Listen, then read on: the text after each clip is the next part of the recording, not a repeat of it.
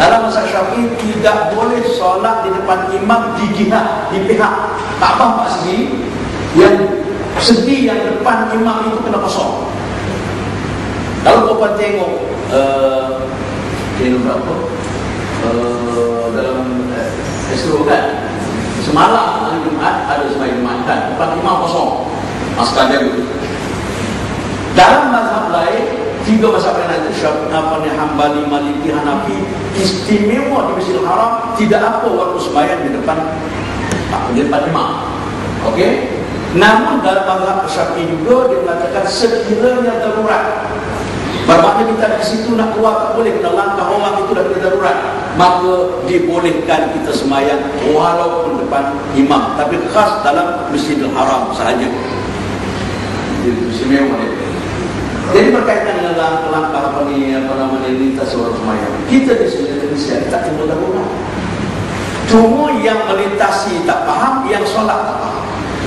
Orang suka sembahyang sunat di belakang, patut sembahyang sunat pergi ke depan, ya kan? Nak hari Jumat lepas sembahyang belakang sini. Kita nak cross ke pintu tak boleh. Saya kena nak belakang patah balik, dia menyusahkan. Jadi sepatutnya Nabi SAW ketika Nabi solat di padang pasir, Nabi pacak ongkaknya sebagai sutra, sebagai pendinding sempadan antara dia dengan orang solat. Letakkan tongkat depan orang dia sembahyang, atau cari satu tiang, di balik tiang sembahyang. Kalau berdiri panjang tak apa, walaupun satu tiang boleh numpang, mana orang lain boleh cross depan itu. Kalau tuan-tuan sehingga RNA cukup sukar, kita nak keluar daripada musalla itu kalau kita tak nak ditambah sembahyang. Pasalnya sembahyang tadi tidak tahu bahawa dia sendiri kena buat sutra antara dia dengan laluan orang. Itu jadi kita minta, saya minta di masjid kita ini kalau sembahyang sunat di depan, supaya orang lalu lalang dia tidak berdosa, kita tidak berdosa. Nabi SAW kambing boleh tak bagi lintas. Satu kali Nabi solat, kambing lalu, dia pegang kepala kambing dia tolak ke belakang. Kambing lintas ke belakang, tak bagi kambing lintas, menyusahkan orang. Kalau tuan-tuan jumpa di negeri Arab, kadang-kadang betul Arab di mana ada juga lah, supaya tahan, tak bagi orang lintas kan. Jampak orang Melayu ingat Nabi Salam, Allah SWT.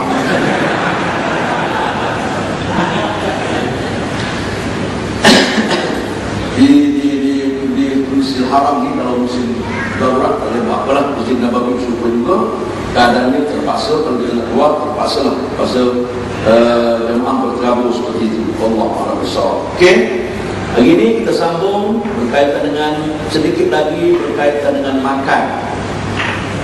Ada 4 benda yang saya sentuh dalam tentang adab-adab ni. Ya, boleh.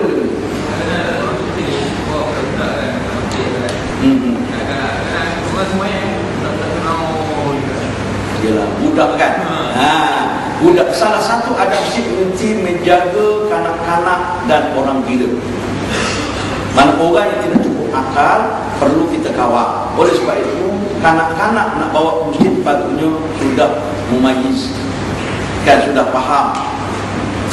Sebab itu kadang-kadang orang kita pergi bukan bawa anak kecil umrah, katakanlah saya tak setuju.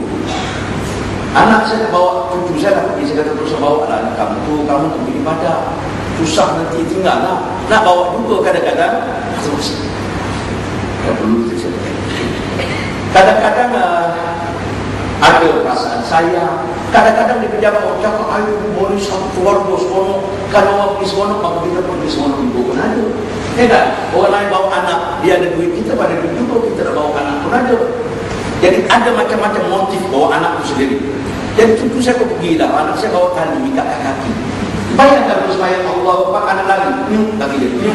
Bagaimana nak dapat suara yang kosong? Ya kan? Kan masih masuk. Last kali seorang pada tunggu anak di hotel, kalau pergi semayang subuh umpamanya, anak tak bangun. Sekali saya dekat dulu, usah bawa. Pergi umrah ni orang yang sudah besar dah boleh kita kawal. Kalau pergi kecil-kecil ni, buat penyusahan. Silat-silat langkah tak faham. Kita gendong anak dalam tawaf, anak pakai pampers dan tu ada kencing, nak bakar dalam tawaf itu, itu satu masalah lagi. Tawaf bakar, sa'i tak sah, sa'i tak sah, kunting tak sah, tak tahlul, balik dalam keadaan ihram. Tapi masalah. Jadi kita kena beribadah dengan ilmu, jangan beribadah dengan perasaan. Itu dia pesan saya sebenarnya. Apa-apa ibadah pun kita buat mesti dengan ilmu, jangan dengan perasaan. Kawan, Ada kawan saya sekali sembahyang asar di Masjid Aziz. Baru masuk rakaat kedua, dia pakai kacamata, tak kacamata ke depan. Masuk rakaat kedua, budak-budak kutip kacamata. Bayangkan macam mana nak usuk mata tu.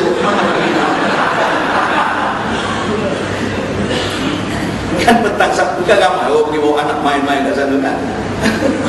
Dia tak ada kacamata dia tu dah bokeh tu, mana bokeh tu macam mana tak. Rusak dah. Rusak maknanya khusyuk tu hilang dah. Lepas sembahyang nasib baik betul-betul himpun tepi. Lepas sembahyang menunggu orang semua pergi cari kacamata masing-masing. Wallahu a'lam. Baik, apa itu kita lihat di sini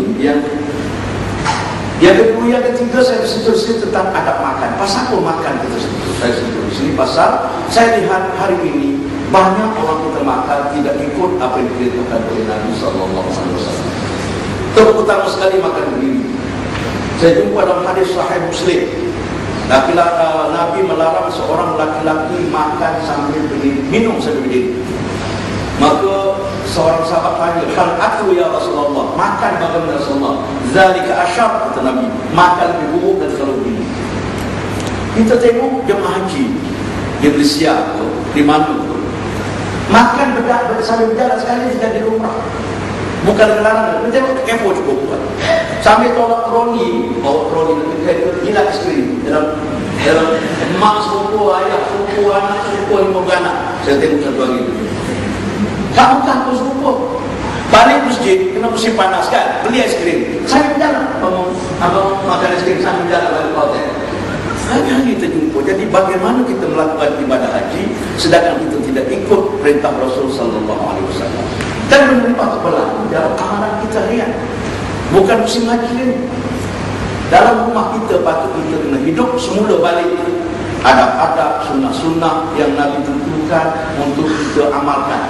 Sebab beragama itu akhirnya akan lahir akhlak. Jadi kalau akhlak tidak tahu macam mana nak lahir akhlak yang baik, kita tidak tahu, kita dapat bezakan mana yang betul, mana yang tidak betul dari segi akhlak kita dalam menjalankan hidup. Sebab itu agama itu dalam sebenar agama merupakan sistem atau cara hidup.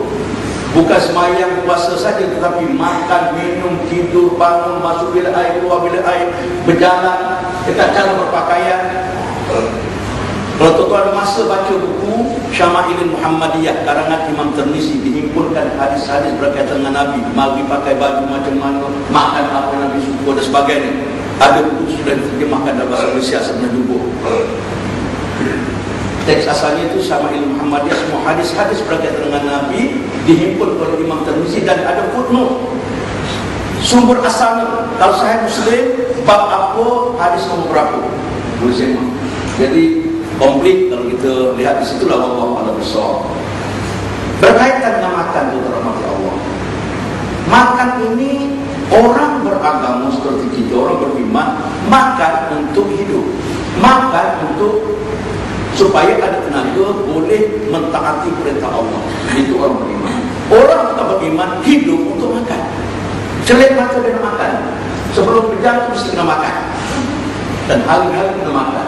Dan Allah telah gambarkan berbeza orang beriman tidak beriman. Orang tidak beriman, wa yatamatta'una wa ya'kuluna kama ta'kulul an'am, dalam surah Muhammad. Allah Taala berfirman, wa yatamatta'una, mereka itu beristimtak, bersukaria sepanjang masa, berhiburan sepanjang masa. Itu orang yang beriman. Wa ya'kuluna, dan mereka makan kama ta'kulul an'am, seperti binatang ternak makan. Tak pernah berhenti. Lembu tu ke rumah saya dulu, lembu di kampung. Tidur dia, kita suruh nombor ngap duduk. Mulut bergerak, mata bergerak lagi, tak celik lagi. Maknanya makan,